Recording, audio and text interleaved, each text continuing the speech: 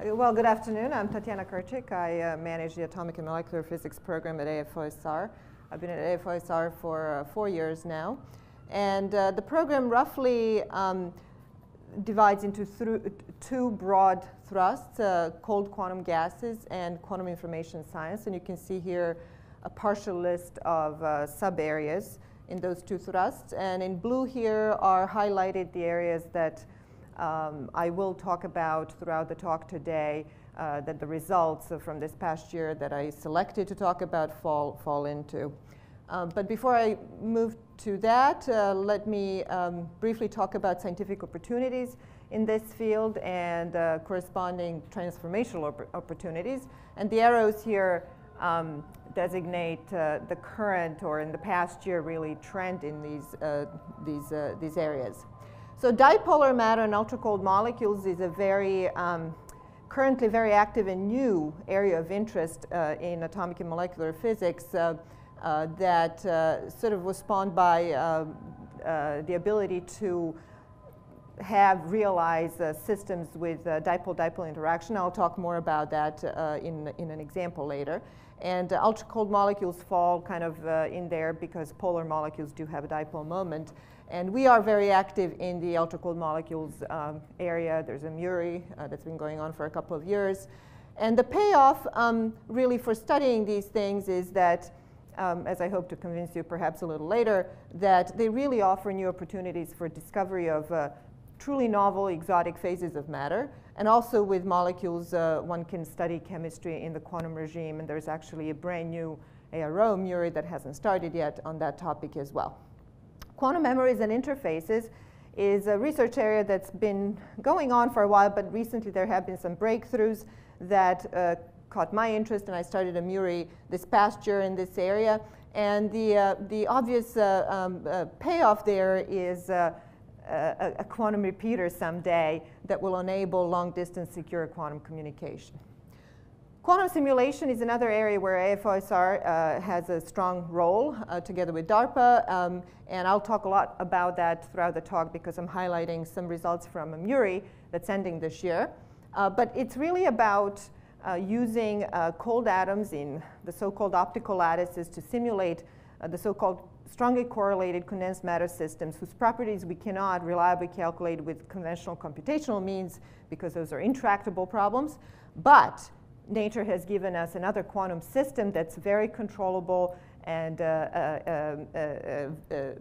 with an easy access in terms of measurement control, et cetera, manipulation to simulate those complex systems with and learn about their behavior and hopefully enable rational design of better materials such as high TC superconductors and other materials that fall into this class.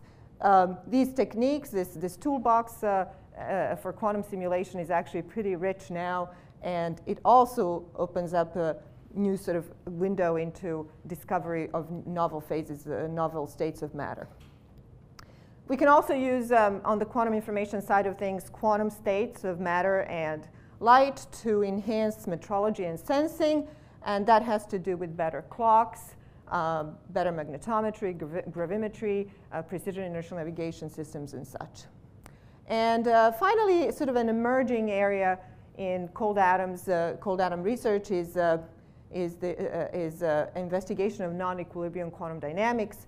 And I find that quite exciting because non-equilibrium phenomena are really important in real life in a lot of scenarios. And in electronics, in photonics, we're getting down to small dimensions and fewer particles and photons. So it's very important to understand where thermalization doesn't necessarily happen. So it's important to understand those.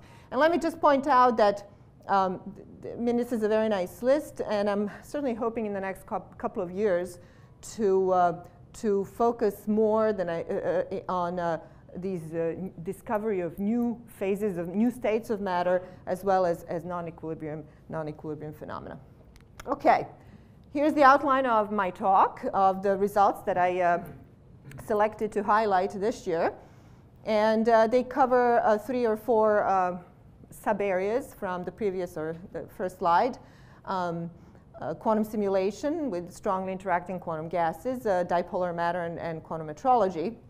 And it's really difficult for me, and I'm sure I'm not alone in this, to pick out each year a few results to highlight in this meeting because there's so many good ones. But anyway, once I did that, and it was really after I picked out these four PIs that I'm going to highlight today, and when I put together this slide that I realized that I noticed that all of these 4 PIs are young investigators. They are all under 40. 3 of them are in fact under 35, I'm pretty sure. I assure you there's no age discrimination in the program. In fact, there are lots of senior people in the program, but this really goes to show that this research area attracts enormous young talent, and I'm very, very pleased that we can support that here at AFOSR. Okay, so let me start with quantum simulation. There's a MURI. I have a MURI that started in FY07, so it ends this summer. It's been going on for 4.5 years. The PI is Marcus Greiner at Harvard. This has been an exceptionally productive and prolific MURI with something like 180 publications so far, about 20 in Nature Science publications, and about 60 physical review letters. And also Marcus Greiner won the MacArthur Genius Award this past year, as well as AAAS Newcomb Cleveland Award just recently for the best paper in science last year. But anyway, so those are just some nice things about the PI and the MURI. I will talk to you today about 2 new results. But first, let me remind you why we're interested in strongly correlated quantum gases and why we choose to study that. Let's start with some tools that we have at our disposal with cold atoms. Optical lattices are exactly what it sounds like, optical periodic potentials that where atoms sit can be trapped, and we know how to put exactly 1 atom or close to it per lattice site. And that's very reminiscent of a crystal lattice, of course, and atoms are ions and electrons in a crystal lattice, and those determine, the electrons really do determine the properties of the material. And that's exactly what we're going to use this for, to simulate some of these condensed matter systems that are really, really difficult, whose properties are really difficult, in fact impossible, or I should say, we don't know how to efficiently calculate them with conventional computational means. And those are the strongly correlated materials. And Feynman said 30 years ago, really postulated that this is what we're going to do in the future, and we are doing it, which is simulate one quantum system with another that's a lot more controllable, measurable, et cetera, et cetera. And some of those strongly correlated materials happen to be technologically important materials, like high-TC superconductors are the poster child example, and those were invented or discovered 25 years ago, and we still don't understand what the mechanism behind those are. But there's a slew of other materials as well. Okay, so what Marcus Greiner and his co-workers did this year, one of the things they did, was they did a quantum simulation of a simple many-body model or problem, which is the Ising model, in 1 dimension, okay? And they observed quantum phase transition from paramagnet to antiferromagnet. And we know all about the 1D Ising model. That's a well-studied system. Nevertheless, this is the first quantum simulation with cold atoms, first example of realizing a many-body system where nearest neighbor interaction is included. So that's a breakthrough, as well as antiferromagnetic phase is actually really interesting because it is part of the model that is believed that has the potential to describe high-TC superconductivity, which is it's a Hubbard model, but at half filling, it's in the antiferromagnetic phase for those experts in the audience. So in the remainder of this portion of the talk, I will remind you of a remarkable instrument that Marcus Greiner and his colleagues invented a couple of years ago, and a new result on a new cooling technique, and then I'll show you the results of the simulation of the Ising model. So I showed this 2 years ago. This was a breakthrough in the field at the time. What you see here is a fluorescence image of these green dots are single atoms in a lattice, in an optical lattice, 2-dimensional lattice. And here's a depiction of those atoms, the red dots in 2D, and part of the optical imaging system. Here's one picture of the part of that imaging system. And 2 years ago, and this was a true breakthrough. There's another one that's since been in the one that Scott Dudley likes to talk about in Emmanuel Bloch's group in Germany, that they have a microscope now like that as well, and several other groups are developing such instruments. And at the time, I pointed out that there will be many new possibilities with this instrument for detection, for manipulation, at the single atom level, which has been demonstrated. And I also mentioned cooling. And cooling is a big technical barrier in this field because a lot of interesting phenomena, a lot of the regime that's really the high TC regime, if you wish, if we want to simulate high TC superconductors, is at much colder, much lower temperatures than we are today, and that's one of the technical barriers. And in fact, that is one of the results this year that was achieved at Harvard, a new, really nice technique for cooling that relies on removing entropy from the system, really. So let me quickly explain that. It's based on something called interaction-induced orbital excitation blockade. It's very similar to, in spirit, to Coulomb blockade, which I'm sure most of you are familiar with. So in these optical lattice sites, we have atoms, they sit in them, and here I have one atom sitting in an optical lattice site in the ground state, and the nomenclature here means one atom in ground, 0 in the excited state. We can excite it to a vibrational level here, mth, with a photon or light pulse. So that's this picture here. However, if we have more than one atom in one site, like 2 here in the ground state, that changes, the interaction between them shifts the levels, okay? So now we apply a light pulse and promote one of these to the excited state, so we have 1 and 1. But the same light pulse of the same frequency will not promote the second one up because of the blockade effect, because of the energy level shift. You have to use a different frequency. So that's the blockade here. And they use that to come up with an algorithm, which I'm not gonna animate this, to, if you have n in the ground state and m in the excited state in a given site, you really wanna excite an atom from the ground state to the excited state, and you do that one by one. And let's say we start. So what you see here is a total number of atoms in a lattice site, and then a number of atoms in the ground state. Let's say you start with 4, and then at certain frequency you can excite one up, but then you have to chirp your pulse to excite the next one because it's a different frequency and so on.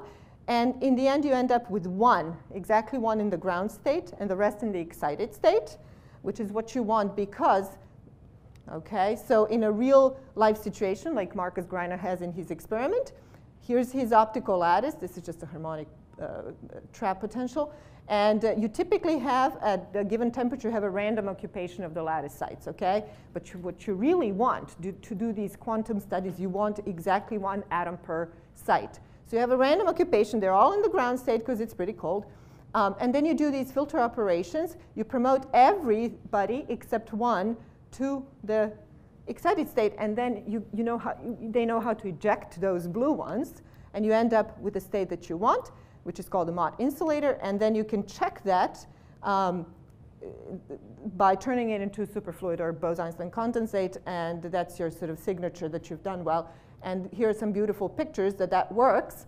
You start out with a thermal distribution here with lots of defects, and then you go through these operations and you end up with a much nicer, much cleaner atomic sample, Mott insulator. And then you can turn it into superfluid and you get this characteristic signature. This was published in Nature recently. Okay, so very nice. So now we have a nice sample to start with to do our quantum studies of quantum magnetism, specifically the Ising model, which has, most of you probably, at least physicists in the audience, do remember that Ising model has spins, interacting spins, okay, coupled spins, and then you can add some fields, et cetera, et cetera. And this is the phase diagram, okay? Well, Marcus uses rubidium atoms. There are no spins, but he and his theoretical colleagues have come up with a very clever mapping. And that's another nice thing about these atoms. You can do almost anything you want. It's a very nice playground that they have there. So nice mapping of spinless bosons using motional degrees of freedom onto spins, really. So this is how it works. This is a bit of a busy slide. This is from their paper, but let me quickly go through that. So this is our optical lattice. It's a tilted lattice, and you'll see why that's so. And we start out with exactly 1 atom per lattice site. But these atoms can tunnel, not this way because it's tilted like so, but they can tunnel to the right, okay? So if an atom is in this position, let's say left-hand side, we call that spin up. If it's on the other side, it's spin down, and of course it can be in a superposition. And then so this is our paramagnetic state now because all spins are spin up here. And then we tilt the lattice more, which turns out it corresponds to adding the field, okay? And then at some point, and that's the point when the lattice tilt per lattice site corresponds to the on-site interaction. So you have resonant transition, resonant tunneling. On-site interaction at this site, that's when you start to see tunneling. And then if you keep tilting, they'll all tunnel through, and then you'll get this configuration which corresponds to antiferromagnets. So it's really that simple. I mean, it's not that simple, but it looks simple. And then there is a certain way that certain tunnelings are forbidden, which is really what induces the spin-spin interaction.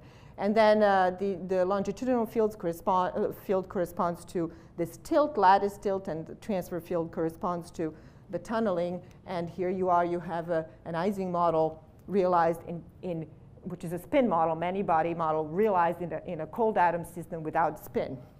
Okay, and here's the experiment, really, the data. So here we have, this is with his microscope, right? Here we have all spins lined up.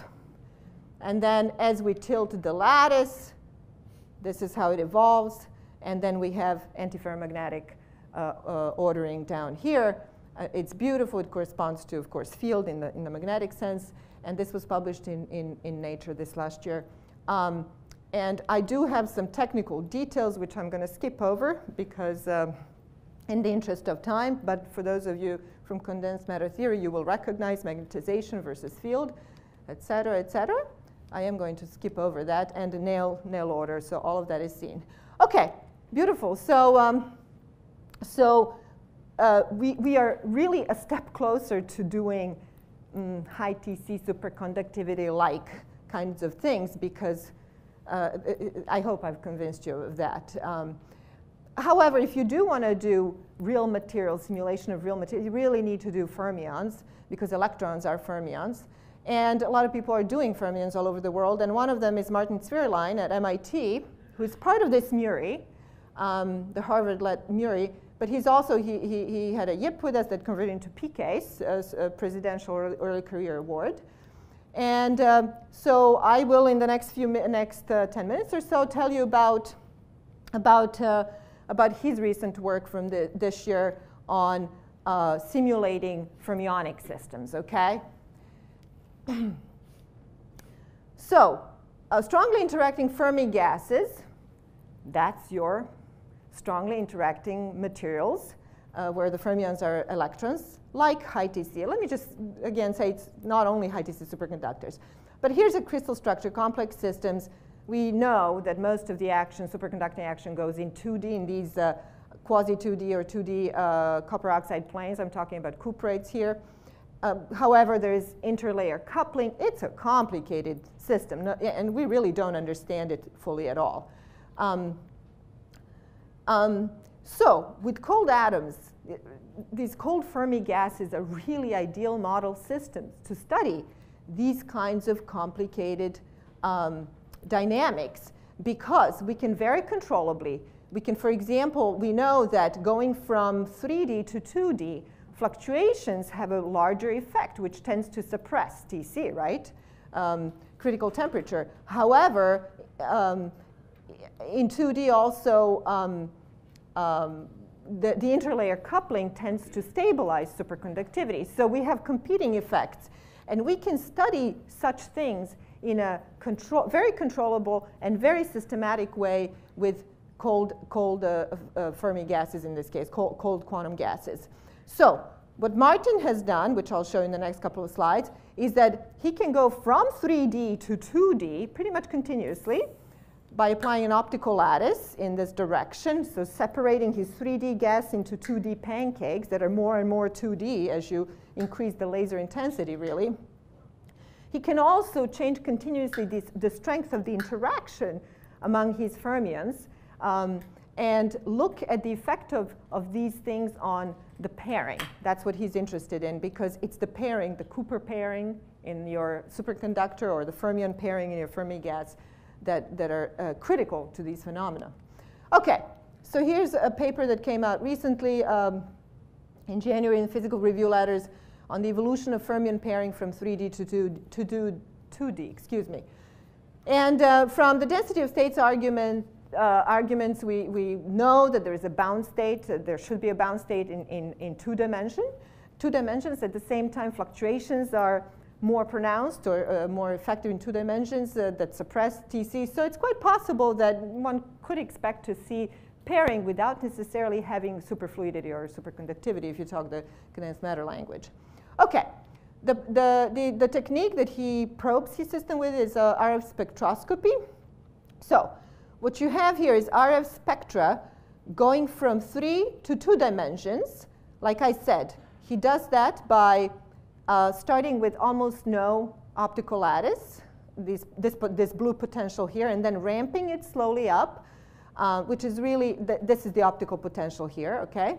Ramping it slowly up and getting 2D pancakes that are more and more squeezed in this direction, okay? And what he sees that the one peak that we see in 3D splits into 2 peaks where the 0, this is our offset, where the offset is relative to the 0 peak here, which corresponds to free fermion particles unpaired, that all it does, the RF pulse, it just flips the spin. And this peak here, this asymmetric peak, has a characteristic shape of a dissociation peak for fermion pairs. And from that, he can deduce for each of these curves binding energy, pair binding energy. Now, this set of curves is done for the highest possible interaction allowed by quantum mechanics, if you wish, that they can achieve, which is the so-called unitarity regime. They've done the same thing at changing the interaction strength. And that's summarized in this plot here, where, again, you have binding energy as a function of going from 3D to 2D, and a different interaction strength. And one interesting result is that the data are actually quite well modeled. So let me remind you, this is a strongly interacting system. All the electrons, or all the fermions really, are interacting with each other strongly. However, still the data fit very well the mean field theory, where only a 2-body interaction is taken into account. So that's surprising, except in this very strongly interacting case. So some of the things that Martin is working on now is what is the nature of this pairing? Is it superfluid or is it normal? They want to introduce the interlayer coupling. And all of this is, of course, towards understanding superfluidity or superconductivity, and towards coming up with a recipe for high TC. I really hope to convey here that the toolbox that we have at our disposal with cold atoms is really quite remarkable, that we can do all these systematic studies of various phenomena and properties and dynamics. Okay, let me highlight another experiment done in Martin's group that was published recently in Nature. And that has to do now with its fermions. Again, I forgot to mention it's lithium-6, not that you care, but just for completeness.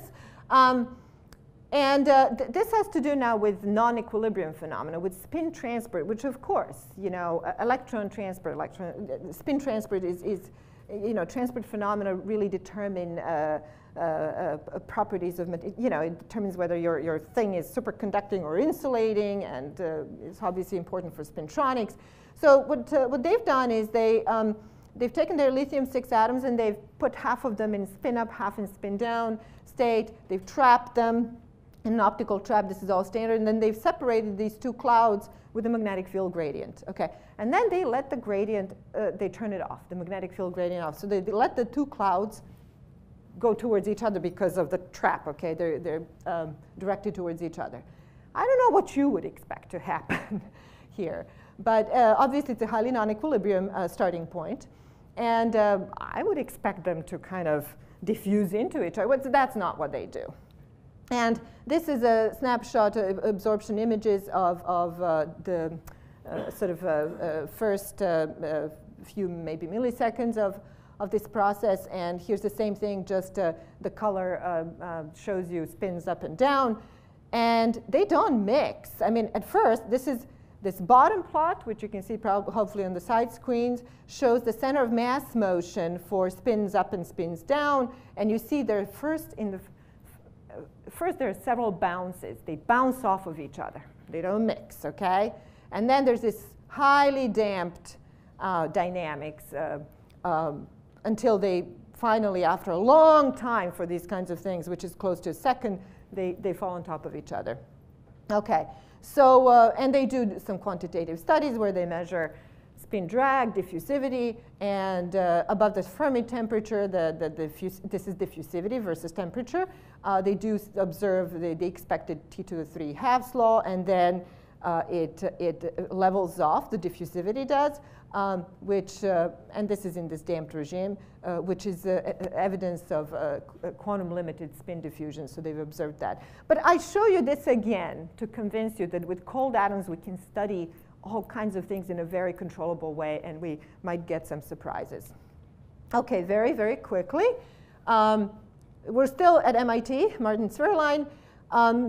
He also has the capability to do very high precision thermodynamic measurements of these Fermi, strongly correlated Fermi, strongly interacting Fermi gases, the highest precision in the world, in fact. And this is just a picture of one of their plots from a recent paper. It did come out after I put these, I think, slides in Science, and it's observation of superfluid lambda transition in a Fermi gas. This is well known from, you know, helium studies eons ago, but here's the characteristics of susceptibility versus temperature lambda shape. But more importantly, these very, and I'm not going to go through all of this, but I want to point out one thing. These very high precision thermodynamic studies that he's able to do are now serving as a benchmark for validation of new theories. And let me remind you, we don't have good theories yet. We have a slew of them, but no really reliable good theories for strongly interacting Fermi gases, which is why we don't understand, for example, high DC superconductivity. Well, there's been a recent very exciting development in that area by a couple of theorists at UMass Amherst, not funded by us, let me say that, but I put that paper down because Martin is a co-author and they used his data. They work closely with him. This is Nikolai Prokofiev and Boris Swistunov, where they've invented a new technique based on Feynman diagrams that falls right on Martin's data for temperatures above TC, and they're trying to expand it to below TC. This will be a revolutionary development if it works. And high precision experiments are critical for this. Okay. We've talked about bosons, fermions, quantum simulations, very rich toolbox. Well, let's add, you know, these atoms interact mostly through collisions, contact interaction. Well, let's add to the mix long-range interaction to the toolbox. Now we're talking about dipolar matter, so dipole-dipole interaction, and that can be done with polar molecules, which I talked about last year, and I'm not going to talk about today. It can be done with dipolar atoms, and I'm going to talk about one of them, dysprosium. It can be done with Rydberg atoms, okay? This has become, last couple of years, just really a hot topic and has gotten theorists very excited that we have this new control knob, so to speak, that can give us a window into whole new sort of research areas and new physics, really. Okay, so Benjamin Lev is now at Stanford. He moved recently, but all of the data that I'll show is at the University of Illinois, was taken at the University of Illinois, Urbana-Champaign. He's our YIP awardee and had a wonderful, very productive YIP. And let me just remind you, dipole-dipole interaction, because it's 1 over r to the 3rd, so it's long range, it's anisotropic. It can be repulsive if you have your dipoles lined up side by side. It can be attractive if you have them head to tail. So it really does add richness to our already pretty rich world. And like I've mentioned, theorists have gone crazy lately with predicting all kinds of exotic quantum phases, you know, with dipolar matter, supersolids, quantum liquid crystals, topologically ordered materials that might provide us with topologically protected quantum computers, all kinds of things. Okay, well, Benjamin Lev studies dysprosium, and that's here in the periodic table. It's a lanthanide, and it's an interesting element because it has the highest magnetic moment of all the atoms in the periodic table, 10 Bohr magnetons. Chromium has, I believe, 6. So that's another one. The problem with dysprosium is that, that those of you who know something about laser cooling, all of this is interesting, of course, at very cold, we're talking about ultra cold things here in this talk today. All of you who know about laser cooling, you know that a simple energy level structure helps, and having a cycling transition, a simple cycling transition, is essential. And this is dysprosium energy, so it's a mess. Okay, so that's what makes it difficult to cool. However, there has been previous work on erbium and chromium that's really been a good starting point for Benjamin. And I want to also point out on this slide that dysprosium is nice because they're bosonic and fermionic atoms. All right, I'm going to go over this very quickly. Birth announcement of dysprosium BEC, Bose-Einstein condensate. That's one of the achievements in his lab this past year, reported in Physical Review Letters. This is a typical birth announcement. 2 years ago, reported on the first MOT, Doppler cooling of dysprosium, and now I'm very happy to report a BEC. There's interesting behavior due to dipolar interaction in a magnetic field as the magnetic field changes angle. But really, what I want to convey with this slide, we have a dysprosium BEC now. That's very, very nice. First dysprosium BEC, but not first dipolar atom BEC, because chromium BEC exists in 2 places in the world, in Germany and in Paris, Germany and France. Now we have dysprosium here. But even more interestingly, and this is true first, for BEC, in order to get a BEC down to BEC temperature, we do something like evaporative cooling. After we do Doppler cooling, we do evaporative cooling, which really relies on being on elastic collisions, and then you get rid of the hot atoms by lowering your trap, and they just, you know, escape. Well, it's been very well known that you can't do that with fermions. Okay, it's much harder to cool fermions down to quantum degeneracy. And that has to do with the fact that the threshold for these p-wave elastic collisions for fermions is well above the TC, the critical temperature. But that's for your plane fermions. And so what he's done, he's put here 4 species of dysprosium. One of them is fermionic, 161. Is that right? Okay, I think that's one. That's right. And he's tried, okay, doing evaporation, evaporative cooling, and they all lie on top of each other. This is temperature versus time for evaporative cooling. So that's very interesting. So it works as well for the green guys as well as for the other ones. And he's done the same thing for number of fermions in the trap, which is a measure also of how well you're doing cooling. And this is raw data, not normalized, but they do fall on top of each other if you normalize. So these slides were before the paper was written, okay? The paper is now submitted, so that's why everything's kind of question marks and whatnot. But there is a question now: do we see universal dipolar scattering here? Is this? And indeed, he's still reluctant to say yes. But the point here is because of dipole-dipole interaction, okay, with dysprosium, evaporative cooling actually works for fermions, which is really nice because now. But it does, and he's gotten it down to 1.3 Fermi temperature. So that's really, really nice. And he now, therefore, has both Fermi mixtures of dipolar, ultra-cold dipolar gas. So that's a unique system in the world. We do expect to see great things from it. And here's a birth announcement of the first dipolar, degenerate Fermi gas. Last year, I talked about polar molecules, and I told you how there's a race in the world who's going to get the first dipolar, polar molecule, degenerate Fermi gas? Well, it came from dysprosium, really. I don't have to tell you, you can trust me that this is what it says. Okay, I have 5 minutes left, which is enough.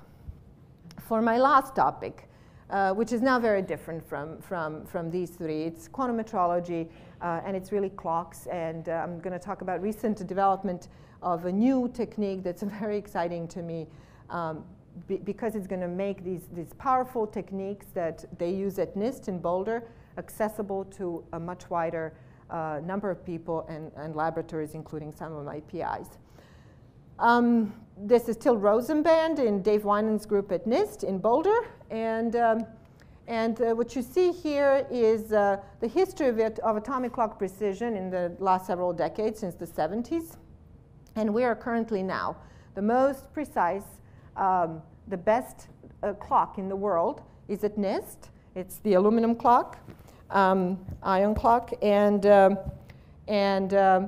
this is also the first this is not new, by the way. This is not the result I'm reporting today. This is a sort of an intro. And this is a clock that's enabled by quantum information science, by entanglement, and I'll show you how. So this is the first application, true real-world application of quantum information science, okay?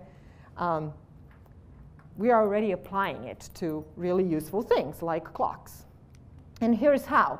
It's something called quantum logic spectroscopy. And I'm talking about this because the technique that the new one builds upon this one. So aluminum ion is our clock ion here, and optical qubit. This transition is optical, and that's going to give us a really precise clock. However, this shelving transition, which we need for readout of the clock state, is really inaccessible because it's at 167 nanometers.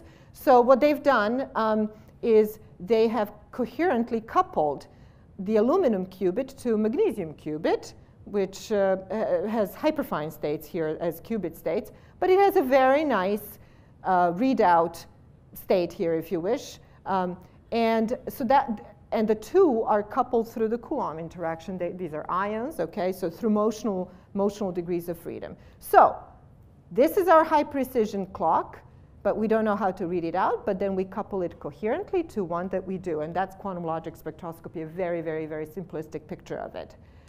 And it works beautifully. Here's my simple movie.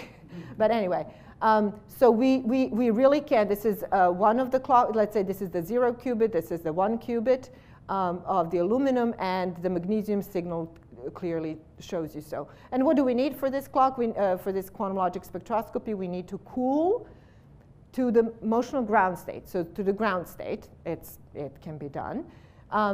Obviously, but it's not easy. We are dealing with a single vibrational quanta here as we excite this normal mode here. And that's all nice. It was done a few years ago and works beautifully, 99.94 detection fidelity. But what I want to really tell you about today is a new technique in the same lab called coherent drive spectroscopy. And why is that exciting? Well, because we don't have to cool these guys to the ground state. We can use just Doppler cooling, which simplifies the laser system a lot, okay? We also don't use we're not dealing with single vibrational quanta. We're driving the motion, so we're using off-resonant light, which really is great because you don't get scattered photons, which introduce noise in the system. And here's the signal. I don't know if I'm going to have the time to tell you what it means, or the details about it. But here's the signal. The 0 qubit, we get this from magnesium. The 1 qubit, we get this. It works really well. And we don't have any scattering photons. I already talked about it. We have much simplified laser system. It is slower. Of course, they haven't optimized it fully yet. And given that I have under a minute, I'm happy to answer questions about how it works, because it's very neat. but I'm not going to do that here. But because of the simplified laser system, because you're not using resonant light, you're using off-resonant, this can be now applied to many more species. Till Rosenbennett, my program review in January, said they were so excited about quantum logic spectroscopy, which is very powerful, gave us the best clock, and they thought everybody would be using it, and nobody did. But this, I think, really a lot of people will use, people who do molecular ions and exotic species. And they observe quantum jumps between the two aluminum states, and here's the 93% in 80 milliseconds, which is not as good as quantum logic spectroscopy, but it also can be optimized further.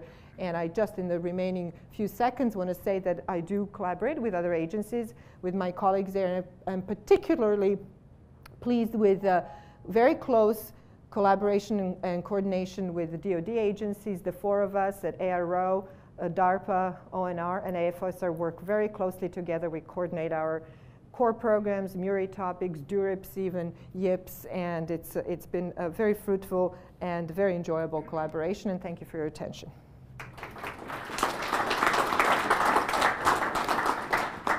Since we were running a little bit ahead, we do actually have time for some questions, if there are any.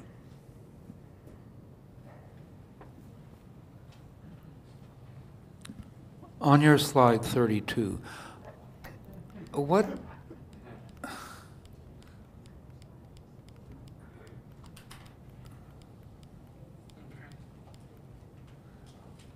what leads these people to pick aluminum? Out of all of the elements, why do you stumble on aluminum? Following the green line, there seems to be a random selection here, but I'm sure there isn't. No, it's so not. What is the physics behind this choice? So it really shows the shift from hyperfine states, using hyperfine states, to using optical qubits. So with optical ones, you get with optical transitions, you get these very narrow line widths, very long-lived states, which then give you very, very high precision. This is not by chance. People have, searched for this, and so this whole quest towards optical. Actually, DARPA started a program that has a very large last year, that has a very large component devoted to optical clocks. So that's been sort of the driving force, and that's what gives you very high precision. However, many of those, like aluminum, one of the barriers was, technical barriers was, you can't cool it. You don't have that cycling transition that's accessible with lasers. Okay, you can't cool it. You can't read it out. So it's really quantum information and entangling it with something we know how to cool and read out that's enabled now going this optical clock route, in this case with aluminum.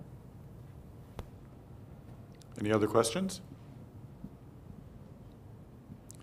If not, then we're on a break, and we'll start right promptly at 3:30.